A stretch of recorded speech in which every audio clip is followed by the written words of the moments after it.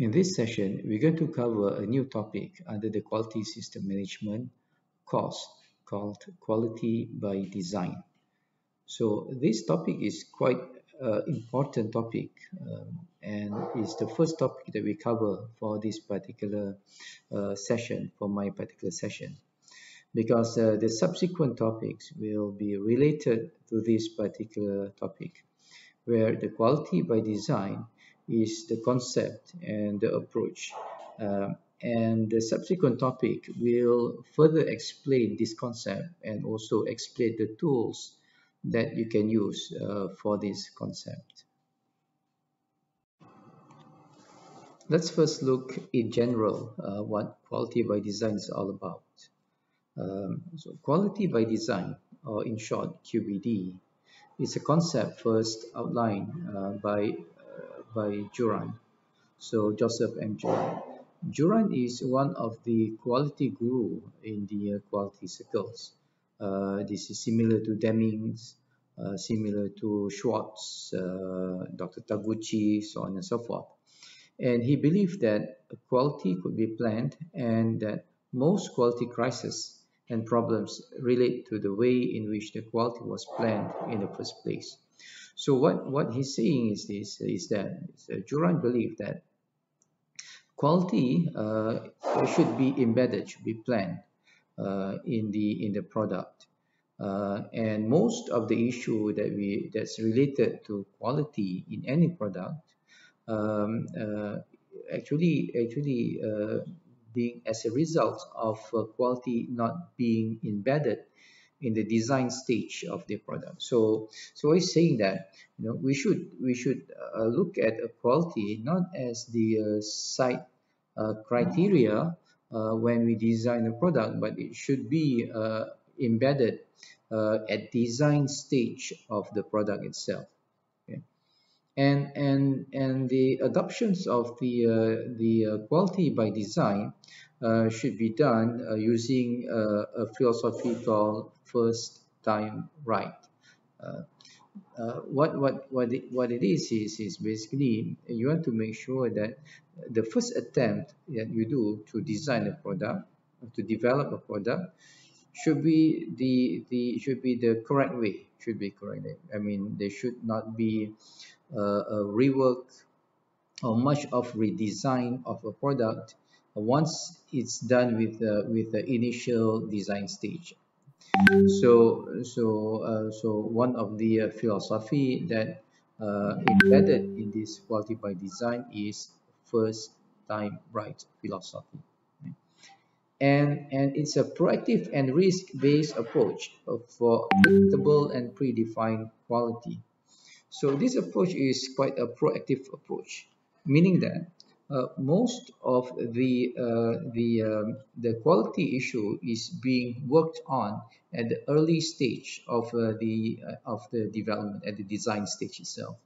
So rather than waiting for the subsequent stages, for example, development stage, prototyping, productions, the quality is being addressed right up front at the design stage. So it's a proactive and risk-based approach. So risk-based approach means that the approach that's being taken into consideration for the product design or service design or whatever it is based on risk approach, meaning that you cannot have all the informations at the initial stage of the product development, which is at the design stage. Some of it is being you can do estimation, you can do some statistical analysis, but the risk of it is still there, meaning that you're not 100% sure of what the product success going to be or the product quality going to be, but you reduce the risk of failure right up front at the design stage. So that's the approach that's being used, that need to be used for this quality by design approach. So the reason why you want to do this basically because you want to make sure that you have a predictable and predefined quality of a product or services that you develop. So you don't want to leave the quality or the success of the product based on chance. You don't want to do that. So you want to make sure that the quality of the product is predictable and predefined right up front at the design stage. Okay? In doing so, so basically you have to include the quality at the planning stage of the process, and the planning stage means that everything is still on paper, you know, at the planning stage, which is most often than not is at the design stage. And you need to develop a leading indicator for better controls and to handle quality crisis and problems early in the cycle. So what this means is using this approach, quality by design, you're going to develop a leading indicator. A leading indicator means that you're going to define an indicator that will tells you that can give some guidance on a potential issue in the future before the issue is actually happening. So a leading indicator for better control and to handle quality crisis and problem early in the cycle. And the definitions of this leading indicator need to be done at the early stage of the cycle, means that at the design stage. For example of these leading indicators, if I'm into manufacture of a baking, right? So my leading indicator of whether the product going to be good or not can be how well I control my temperature, right? So I can control and characterize my temperature such that I can look at the temperature, and the temperature can be a leading indicator of what's going to happen to the quality of the bread that I'm baking. So temperature is actually a leading indicator for what? For the quality of the bread that I'm producing. So that also need to be defined upfront, way upfront at the design stage, such that when you characterize your process, you would have some indicator that will tell you the health of your manufacturing or the health of your service. Let's look at some of the definitions of quality by design. So, quality by design is a practice of using a multidisciplinary team to conduct conceptual thinking, product design, and production planning all at one time. So, one of the definitions of the quality by design is a practice of using multidisciplinary team, meaning that this approach required a team, and the team must be from various organizations in the various department in the organizations. For example, at design stage, you need to have a team consists of those from design group, from even production, from maintenance, from human relation, from finance, so on and so forth, from marketing, from finance, so on and so forth. So basically, this team need to be there and start to work on at the beginning of the at the design stage.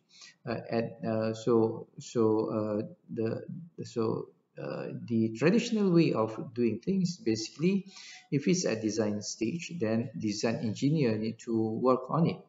But using this quality of by design approach, you need to have those people from different departments within the organizations to be there, right? And to work on the conceptual thinking of the product design, production planning, all at one time, at the same time. So basically, the design work is being done upfront, and the input to the design group, to the design phase of the product, is not only coming from the design engineer, but also coming from marketing, from manufacturing, from production, from marketing, from materials department, so on and so forth. So that you can actually identify uh, whatever risk, or whatever input to the product development right up front at the design stage, rather than waiting for it to come to, let's say, for example, production stage to fix and address the issue. The other definitions of quality by design is not that far different compared to the first definition, but it's a bit more detailed. So quality by design is basically a systematic approach to development. So it can be service, it can be product. That begins with a predefined objective. So the design stage need to have a predefined objectives, right? So you would know basically some of the what's the customer wants. So you can turn what the customer wants into specification. So that's basically objective, and emphasizes on product and process understanding and process control. So the emphasis of this particular design, what do you call it? Design stage is looking at the product and process understanding and process control. So when you understand this, then basically you can embed quality into the product, quality into the process, and ensuring that during operations you have control of the product and process to ensure that the quality of the product consistently meet the target spec, right? And all these need to be done based on sound science and quality risk management. So the emphasis on the product process understanding and also process control need to be done to achieve the objective using sound engineering and quality risk management, meaning that you must have certain tools on how to ensure that you understand the product, on how to ensure that you understand the process, and how do you do a process control. So this must be based on sound science and quality risk management. And these are some of the tools that need to be used in this quality by design approach. And we're going to cover some of these some of the tools in our subsequent lectures. And towards the end of this particular class, uh, I'm going to explain to you how other topics will be related to quality by design. Out there, if you look around for other topics which cover the similar concept and quality by design, you'll find these methods or this concept. One is concurrent engineering, or simultaneous engineering, or parallel engineering. This approach is basically very much related to quality by design approach, where it requires you to put a lot of attention at the early stage of the product development, which is at the design stage. And the team that work on that particular product development should come from various departments of that particular operation, rather than just the design engineer. So you address all the issues with regards to the product at the design stage rather than at the later stage of the product development. So if you come across methods such as concurrent engineering, simultaneous engineering, parallel engineering, it's very much related to quality by design. To better understand why the quality by design is very important, why is it important to work on the design, put attentions on at the design stage of a product rather than wait for it to the the phases of product development after that. Basically is due to these rules. This rule is 1/10,100,000 rules. So to explain these rules a bit, basically if you look at this particular graph, so x-axis is time, y-axis is cost of defects fixed, meaning that how much it costs the company, the organizations, to fix the defect, right? So at the product definition stage, which is the design stage, the cost to fix a defect would be low. Maybe is $1. It costs $1 to fix a problem, because everything is still on paper, right? So if you want to change something, you just change it on paper. So so it will not incur that much cost to the organizations. But as you go further in the development stage of the life cycle of the particular product, to proof of concept, to product development, to manufacturing, so on and so forth, then basically the increase of cost of defect fix will increase tremendously. Will increase tremendously as and is of a multiplier of 10 to the power of x. So if this is 1, this is 10 to the power of 1 is 10. 10 to the power of 2 is 100. 10 to the power of 3 is 1000. So basically the concept is basically, if you want to fix the issue that at the design stage, it will cost you $1. But if you want to change a design issue, a product issue at the proof of concept, they will cost you $10. Right?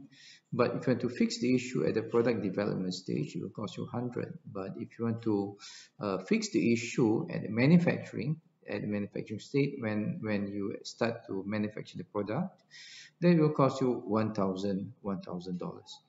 So you can see that it's better for you to actually focus on fixing the issue at the design stage, because it will result in less cost to the organizations, right? So as you go further and further along the life cycle of the product, then the cost to fix the defect on the product will be much higher. Example, if you want to fix the design issue at the manufacturing, you might have to change the equipment set. You might have to change the fixture, the materials. So if you have to do that at the manufacturing stage, then basically you're going to have to change your physical items, physical machineries, materials, so on and so forth. So that's why it will cost much more to change a defect at the latest stage of the life cycle of a product compared to at the design stage, right? And even worse, if you have to do the defect fix at the field, when the customers start using it, and then you're talking about monetary penalty that you have to pay, but also in terms of reputations of your product. So the cost of defect fixing in the field, if the product fail in the field, is much higher compared to at the design stage. So basically, what you want to do is basically you want to plan the quality of the product right at the early stage of the product life cycle, which is at design stage, and you should not leave quality by chance. So this is the reason why, for the reason for the emphasis on the design for quality, concurrent engineering, parallel engineering, where all of them are emphasizing the thorough work to be done by the multidisciplinary team at the early stage of the product life cycle, which is at the design stage. just want to give some other reasonings why we need to implement quality by design. So if you compare today's scenario compared to in 1970s, you're talking about in back in 1970s, you have fewer product brands, meaning that you have less competitor. If you have, let's say for example, in the 70s you have car, then basically you have less competitions, in terms of kind of car, a brand of car out there, right? So basically, price is equal to cost plus profit amount. It's quite clear cut. So and since there's no competitor, people will still buy your product, even though you are not that your product has some issue, so on and so forth. Because is at that time is a manufacturing market. So this is, for example, this happened back in 1970s in the car industry in the United States of America. There's not much of competitor back then. Ford is one of the biggest car manufacturers in the world back then. And basically, since there's no competitor, they can produce car um, uh, without and if the car got some issue, then people just live with it, but they still buy. But today, it's not the same. You have a lot of competition. So if your product if you didn't design your product well in the first place, then when you introduce it to market, then your product will be facing a lot of issues with complaint. Then people will just switch to another product. Yeah? So design stage in the product development create higher cost. So if you want to change the product to address the issue faced by the customer in the market, then it will cost you a lot of money.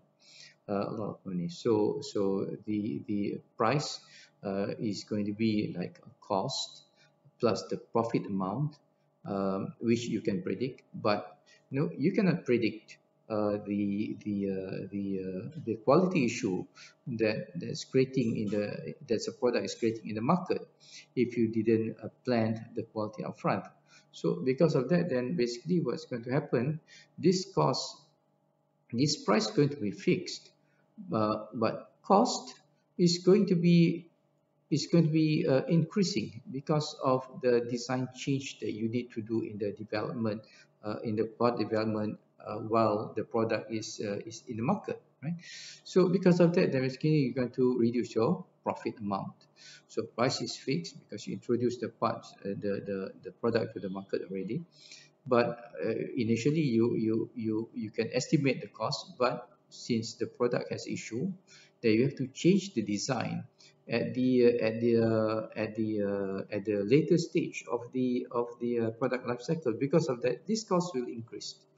If this cost will increase, then basically your profit will go down because you cannot change the price anymore, right? So that's why it's very important for you to have a very predictable product quality, such that you can really estimate the cost of the product upfront, such that you can maintain the profit amount that the company will get. So this is another reason why quality by design is very very important in today's market, in today's business. You must be able to have a predictable product quality, such that it will not incur additional cost or unforeseen cost of the product later on at the life cycle of the product. If it does increase, then basically it will affect the profit amount that the company going to get.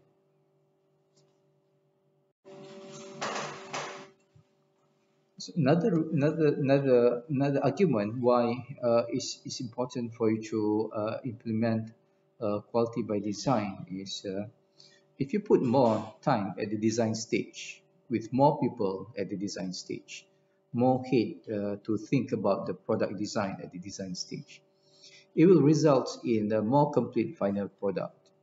So if it's result in more complete final product, then it will be less likely for you to have a product change, product design change in a manufacturing stage that could cost you tons of money.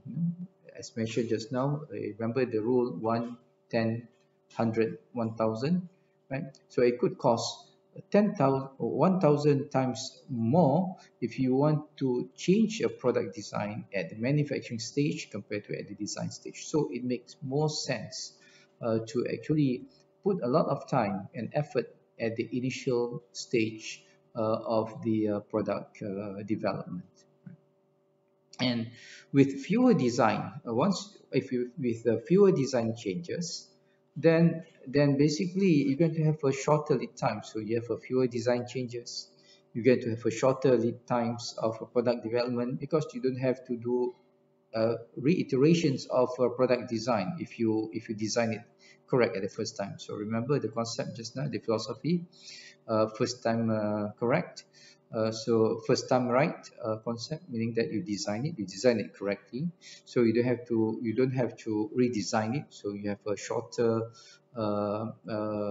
development lead times, right? So if you can do that, then basically it's equals to quicker response to customer need. So the important is basically you need to address the customer concern and the customer needs. So if you implement quality by design, then you're going to have a fewer design change, a shorter lead time, and you're going to be able to respond to customer need quicker, right? And it will result in a lower reject and scrap, which increase profits. And also you're going to minimize customer returns once you put it in service on the field, right?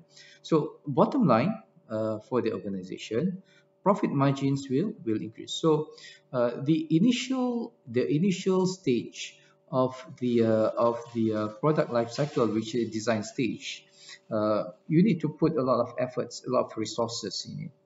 But at the end, you're going to save a lot of money to the organizations, and you're going to increase the profit margin to the organization.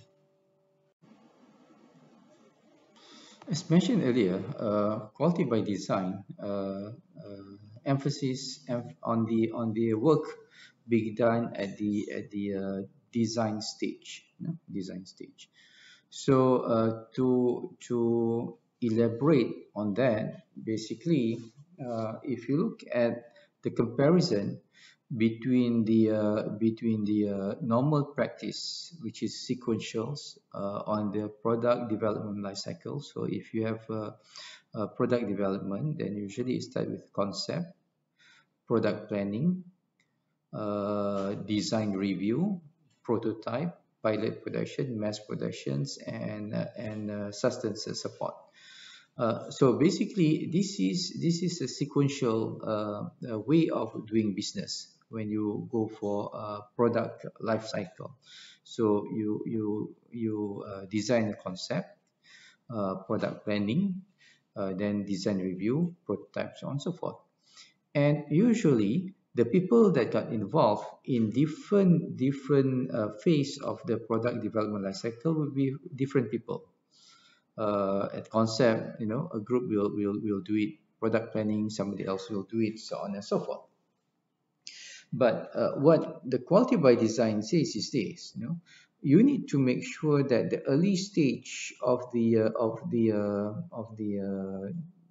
product development is being addressed, or people from different groups actually involved at that particular stage. So for example, at the product planning stage, in product planning, you come up with the system requirement and design, right? Development prototype, usually at development, pilot production, usually at development, integrations, validation, mass production, so on and so forth, is the operation. But all these people need to get involved right up front here when you start to design the product planning, which is system requirement and design. So the emphasis of product quality by design is actually having a group of people, a team from various department, from mass production, from support, from prototype, from design, from those department that's not even here, finance and so forth, actually to get involved at the system requirement and design stage, where all the quality issue with regards to the product is being addressed here before the subsequent process. So this is basically the comparison between the normal practice, which is sequentials, versus the quality by design, where the design work is where most of the efforts is being put in place in the design stage of the product life cycle, and the people that involved at that particular stage should come from various departments of the organizations. So who should be included in your quality by design team, which will focus at the initial stage of the product designs and planning? Basically, everybody from the organizations that actually has which actually will get involved with the product later on at the later stage of the life cycle of the product. It should be specialists from business, engineering, productions. So productions can be those people that's actually making the product themselves, making the product itself, or those maintenance engineer, so on and so forth, that's actually going to sustain the production line. The customer base. So basically, marketing people should get involved with it. So marketing should know what is the needs of the customer, what are the issue that they're facing with the current product, so on and so forth. So finance should be here. If you want, HR should be here, because for example, finance should have an input in terms of the financial impact of any decisions with regards to the product selection, product criteria, or product specification decisions. And at appropriate time, you should also get involved those people outside from the organizations. For example, suppliers of the equipment. So at the design stage, at the appropriate time, you can actually ask them to come in, because not all the equipment that you have in house is capable to produce the product that you want. So you might want to you might want to purchase new product, or you might want to reconfigure the machineries that you have in house to cater for the new product. So you need to get supplier of equipment to get involved upfront, so they can advise you, what are the issue that you might face, and how to solve it with regards to the equipment issues, so on and so forth. So we should bring people from outside of organizations at the appropriate time at the design stage. Of course, you have to ask them to sign non-disclosure agreements, so on and so forth, so that they won't tell other people about what you plan to design. Purchase parts and services, so you can ask those people that actually a vendor, your vendor, to come to be in your team, in the design team, because maybe you need certain new materials that you have not used prior to this. So basically, you can get their input at the design stage to make sure that there's no surprises, and they can advise you because they are content expert in that particular field. So basically, you need to have as many people from different departments which can view the product development at the product quality, can get input to the product quality at the development stage, as many as possible, so that you can actually resolve most of the issue that you might face in the later stage of the product development at the design stage. So the quality by design team must have a variety of backgrounds and expertise. So you want people with different expertise in your team. So the more experts you have in your team with regards to that particular product, either from materials, equipment, process, function, customer requirements, so on and so forth, then basically the better it is, right? And all must communicate, meaning that you must enable communications within the groups to make sure that you get opinion from various expertise in that particular group, um, and must think outside the box and stay flexible. So the group must be creative. The group must be flexible and accept new ideas in order to have a breakthrough solutions.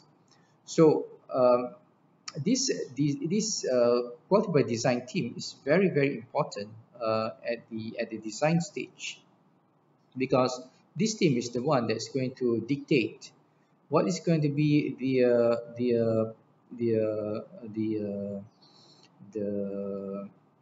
the specification or the design specification for that particular product, and subsequent detail of how to make the product, so on and so forth, will depends on that technical specification of the product.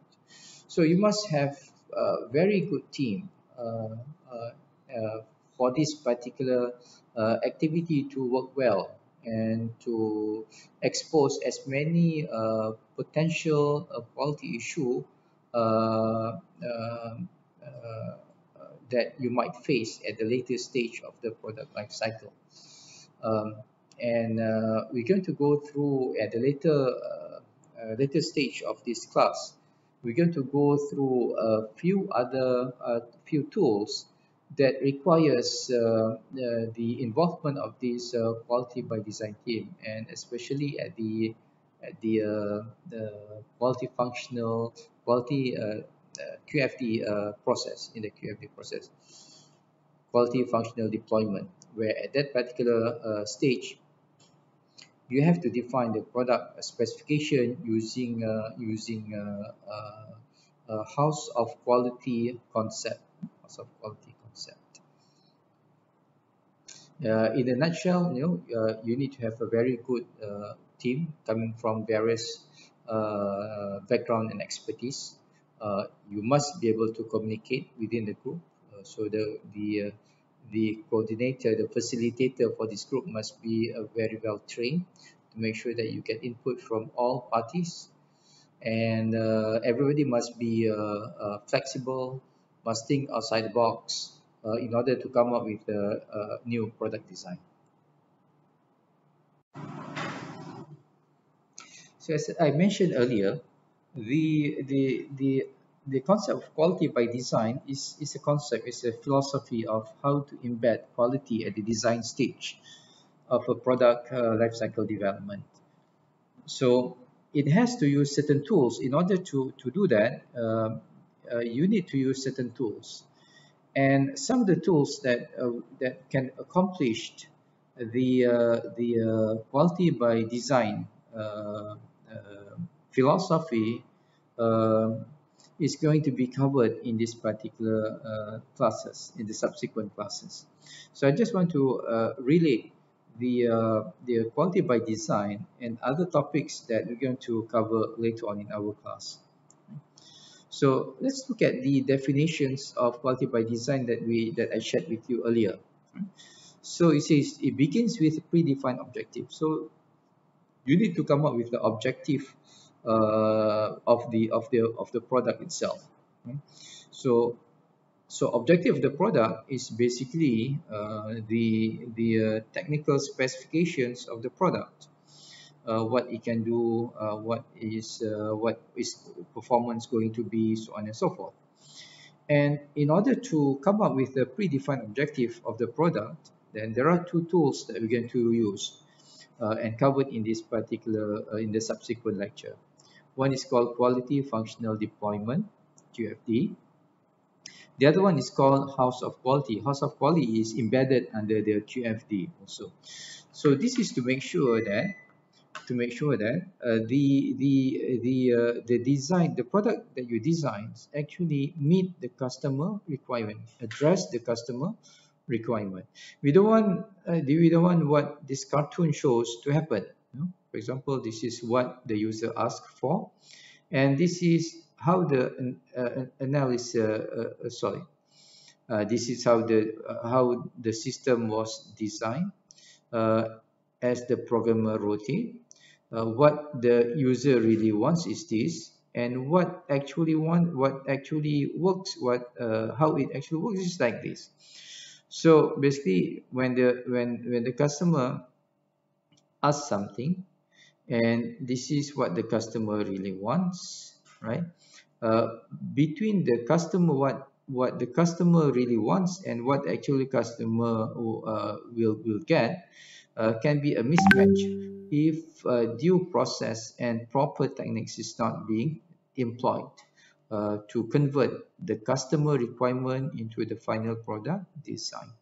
So House of Quality and also a quality functional deployment are the two tools that can help us to ensure the customer needs are translated into the product requirement. Okay. Uh, in the product and also process understanding, basically there are two tools that can help us to do that. The first one is failure mode and effect analysis, FMEA. So I think this has been covered by the previous lecture, the failure mode and effect analysis, FME. So this will tell you the detail of the product and process and how it might fail during the production, so that you can take a proper actions, right? So this will increase your process and product understanding. The other tools that I'm going to cover in subsequent topic is called design of experiment, or DOE. So design of experiment, or DOE, is basically will tell you uh, the how the process behave, and what happened to the product if the process behave certain way, right? For example, if I'm in the business of making a bread, right? So I'm baking a bread. So I can tell if I increase my number of egg in the formulations of the ingredient of making of the bread, then what happened to the softness of the bread? If I increase the flour by half a cup, what happened to it, so on and so forth. So design of experiment is a tools for you to understand the process and the effect of that particular change of the change in process to the to the to the to the product that you make. And the other part that's being emphasized by quality by design is process control. So for the process control, we're going to cover a topic called statistical process control, SPC, which will actually look at two things. One is process stability and process capability. This is to ensure that you have a leading indicator of product health. So this is where you have inline control of your product quality. So if there is a deviation from certain limit of your input parameter, so for example in baking, right? So if you set your temperature control at 175, right? So if it deviate away from 175 to 176, then then the SPC will tell you whether that will make a difference to the quality of the product or not, right? So maybe deviation one degree will not affect it, but deviation of let's say for example 3 degrees will affect it. So the SPC will help you to decide, what is the acceptable range of process variability, and you can use that as the leading indicator to estimate the impact to the quality of the product that you are making. So we're going to cover that using a statistical process control SPC. And this must be based on science, sound science and risk analysis management. So this QFD is using risk analysis. There's a risk analysis being used on the deployment of the quality QFD and also house of quality. Failure mode analysis and is also look into the risk management, design of experiment. There are a lot of statistics, which is science, which is sciences being used to define the optimum conditions of the process. Again, SPC is dealing with statistic. So basically, all these tools are based on the sound science and quality risk management analysis. So basically, that's the end of the topic on the quality by design. So reason we cover this topic first in our lecture, in my lecture series, because the subsequent topic will actually support this quality by design approach uh, by being tools to define different objective of the quality by design. So I hope that you have some idea on the concept of quality by design, which is actually to emphasize on the design stage of the product development. Put a lot of people in there, a lot of hours in there, so that you bake in the quality. And in order to do that, then basically you need some tools. And the tools that you're going to have to use is, for example, QFD, House of Quality, FMEA, DOE, and SPC, which we will cover later on in our lecture. So that's the end of this lecture on this particular topic.